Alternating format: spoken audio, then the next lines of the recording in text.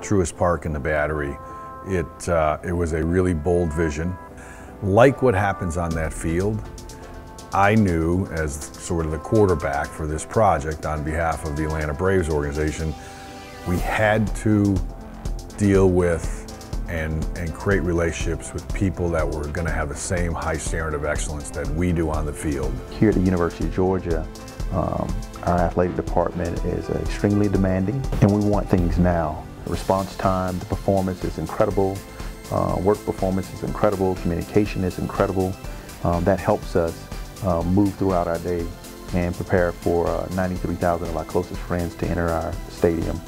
But about 98% of our heavy lifting is done by IBEW. We love the emotion that people bring to our team.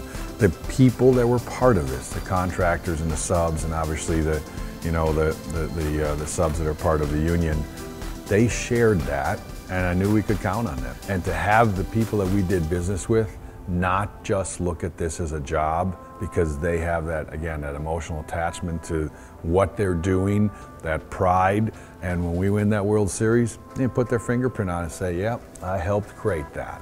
We do a walk to make sure we're game ready when those lights come on, when that TV camera comes on, when the whole nation and across the world look in to have a sneak peek into Sanford Stadium.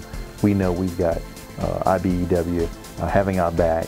The awesome part of it too is they know it before we do. They know it before the fans do, and that's extremely helpful for us. That's the people we want to go partner with, and proud to say that a lot of your members, they've been out here, they've made this all happen for us. So we just know the quality that we're going to get, we know the emotion and the passion, and financially what they've contributed to make this a success.